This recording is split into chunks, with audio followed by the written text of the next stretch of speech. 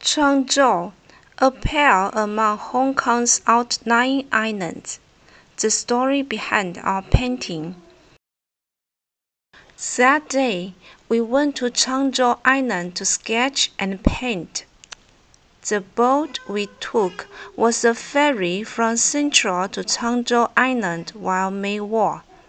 Our original plan was to take the 8 a.m. express ferry, but we arrived at the ferry terminal a little earlier, and the regular ferry arrived just in time. So we took that ferry, which left at 7:40 a.m. The lower deck where we were was almost empty, and we sat in the window seats. As soon as the ferry left Maywar Pier, our little Dawnxi fell asleep in her baby carriage. Looking out the window at the slowly passing landscape, we started to feel a little sleepy, so we closed our eyes and tried to rest. But the ferry quickly reached Cheung Chau Island.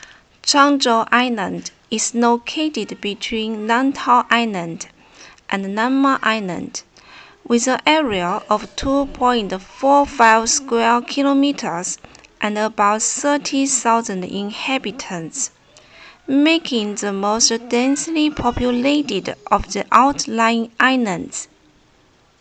Most of the houses on Cheung Chau Island are small three-story buildings built by local residents in different colors, many white, some of which are crawling with traces of age on their outline walls because of their age.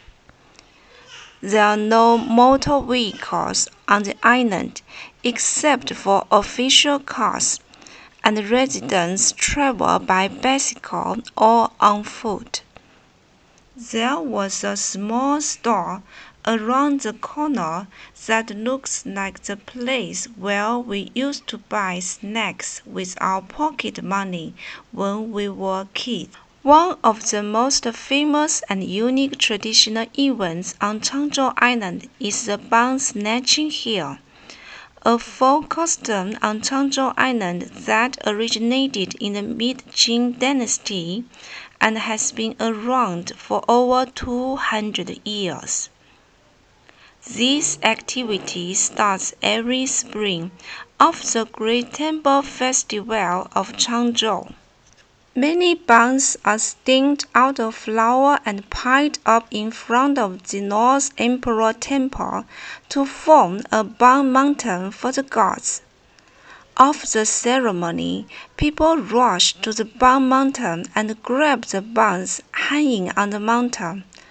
The villagers believe that the more bangs they eat, the better luck they will have. And after 1978, the government decreed that the bang snatching should be ended and replaced by a form distribution to the participants. Since 2005, however, the event has been revived and is held on the 8th day of the 4th month of the Hong Kong lunar calendar, or Buddha's birthday. During the festival, islanders fully participate in dragon dances, lion dances, drumming, and other activities, with a level of entertainment even higher than that of the Lunar New Year. In addition to the bang snatching competition in front of the Bhakti Temple, the float parade on the main street is also a must-see highlight. The Great Cheung Chau Temple Festival was chosen by Time magazine as one of the 10 weirdest festivals in the world for its unique colors. We bought a peace bang for lunch. It was actually a simple flower bang with red letters printed on the top of the bang. We introduced our daughter to the Changzhou Grand Temple Festival and the origin of the peace bonds. Later, our daughter drew a peace bond on the beach with a tree branch, but the bond looked like a ball rather than a bond. Snack bars selling big fish balls can be found all over the island, the most famous being the one near the pier. The big fish balls in Changzhou are also very big, rivaling those in Lamma, so big that some of the thinner bamboo skewers can only skew 2 big fish balls each. In fact, Changzhou Island's famous food is glutinous rice patty. Among them, mango-flavored glutinous rice patty is the best, with sweet glutinous rice wrapped around the whole mango flesh. In Changzhou Island, there is another food called chicken sheet wine, which is wrapped in bamboo leaves for 5 Hong Kong dollars per roll. The name chicken sheet wine is unpleasant, but very delicious. It is a typical southern snack. It's made of young chicken sheet wine stems and leaves chopped it, mixed with glutinous rice flour steamed, green color, mixed with coconut milk, sugar to eat. Very tasty, but also warm stomach, the roll of the blood. Moving on, we went on to our sketching assignment for the day. Slowly, the beauty of Changzhou Island kept coming into view. The dense green woods, red sandstone rocks, and blue sea water made a beautiful painting. The roadside is full of wild plants, a tender green in the sunlight, the common dogwoods of our childhood, which are very rare to see in the city now. The island's wildland hills look very natural and full of vitality. The yellow and white flowers in the sunshine add colors to the island. We saw the sea from afar and saw the waves lapping on top of the reef, stirring up the waves.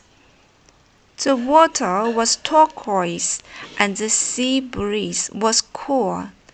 Overhead, several eagles kept circling in the sky, adding some magnificent beauty to Changzhou Island. After passing through the narrow street full of dry seafood and many food stalls, we reached the east side of the island. This is a popular beach for many people in Hong Kong, East Bay Beach. East Bay Beach, the largest beach in Changzhou, has crystal clear water and a beautiful view. Based on archaeological excavations and the Changzhou stone carving found in 1917 in the southeast of Changzhou, it can be inferred that the first people lived in Changzhou at least 3,000 years ago. Like the prehistoric stone carvings found elsewhere in Hong Kong, the Changzhou stone carvings may be associated with some ancestors' rituals for weather and prayers for calm winds and waves. A light rain started to fall, and no one on the beach left for shelter, but both adults and children had fun in the rain. We pushed the straw that our daughter, little Dawnxi, was sitting in, and walked and drew as we slowly made our way to the other side of the beach, Guanyin Bay's beach. Cheung Chau is the hometown of Li Lai Shen, Hong Kong's first Olympic gold medalist and famous windsurfer, who was born and raised in Cheung Chau. She won the first Olympic gold medal in Hong Kong's history at the 1996 Olympic Games in Outland, and upon her return to Cheung Chau, she was celebrated by the islanders in a ceremony attended by 10,000 people, which became a popular story. There are many temples on Cheung Chau Island, and there are 4 temples of our most revered goddess Tianhou, namely the North Shi Tianhou Ancient Temple, built in 1767, the Lantau Tianhou Ancient Temple, built in 1772, the Saiwan Tianhou Ancient Temple, built in 1772, and the Yushi Gong of Tianhou, built in 1783. This time we went to Changzhou Pakshi Tianhou Temple, which has been classified as a Grade 3 historic building in Hong Kong. The temple was restored in 1889 and 1968. The 4-legged bronze tripod outside the gate was cast in 1784 and is inscribed with the words Cheung Chau. We promised our daughter, little Dawnxi, to take her to see the other 3 Tianhou temples in Cheung Chau at a later date, as well as Tai Kwai Wan Beach, Surf Beach, Pastel Beach, Saiwan Beach, and the Treasure Cave, where the famous Hong Kong pirate Zhang Baozai hid his treasures in Changzhou in the 19th century. After sketching on 2 beaches, we pushed the baby stroller little Dawnxi was in and continued sketching and painting on the island's hills and fields. The greatest achievement of Cheung Chau is the preservation of the natural beauty of the island. Cheung Chau Island, with its traditional culture and its customs, will make everyone who comes here feel the most simple and traditional side of Hong Kong style.